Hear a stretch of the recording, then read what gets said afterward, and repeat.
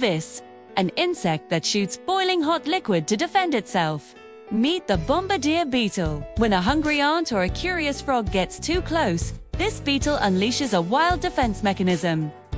From the tip of its abdomen, it fires a pulsing spray of toxic chemicals, heated to a scorching 212 degrees Fahrenheit, the boiling point of water. This superheated blast is accompanied by an audible pop and is hot enough to burn and scare off almost any predator.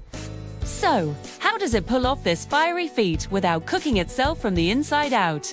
It's a tiny master of chemistry. The beetle stores two harmless chemicals separately in its body. When threatened, it mixes them in a special, reinforced combustion chamber.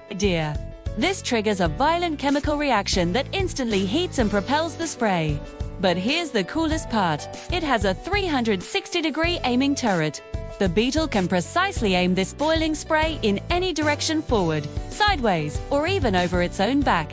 It's like a tiny walking anti-aircraft gun. Nature is truly incredible. Thanks for watching.